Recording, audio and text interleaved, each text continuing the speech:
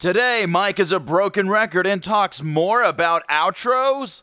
Really? Is that all this guy talks about now? Talks about now? Talks about now? Talks about now? Talks about now? What is up, everyone? My name is ZESTY Mike, and today we're going to further discuss outro slates. Last week it occurred to me that not everyone knows how to create an outro slate. Now, I'm not going to hold your hand and tell you how to do every single thing step by step by step by step. Instead, I'm going to give you some ideas to create your own outro slate if you're not the best graphic designer.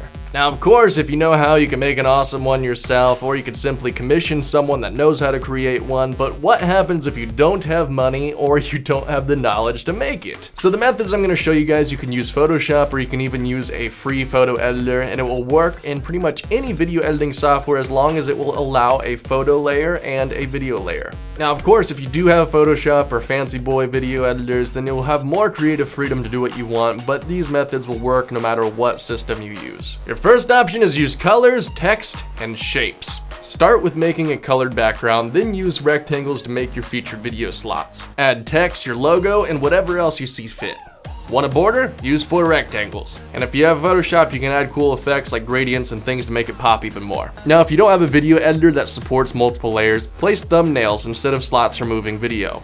Save it as a picture and you're good to go. Now, the second method is the same as before, however, you're going to be using stock photos or stock graphics to use as your background. Either find it royalty free or license out professional looking ones for cheap from sites like Video Hive or Pond5. If it's used correctly, it can look quite professional. Now, for the last method, instead of using stock photos, use stock graphics or video. This way you can make an animated outro without the use of After Effects. Delete the background layer from your outro, save it as a transparent PNG file, find a stock motion graphic that you like, and place it below your PNG file in your video editor. And now you have a moving outro that looks quite fancy. Now, if you've done these 3 steps, now you have the ability to create your own outro with little knowledge, little money, and little time. And now that you have your outro, you can start redirecting your traffic where you see fit. Well, anyways, guys, that's it for me today. Hope you enjoyed it and learned something. If you want to see more of my tips and tricks, you can click the playlist in the sidebar, or if you want to see more of me, you can come to my daily vlog channel and hang out with me every single day. But anyways, guys, that's it, and we'll see you next week. See ya.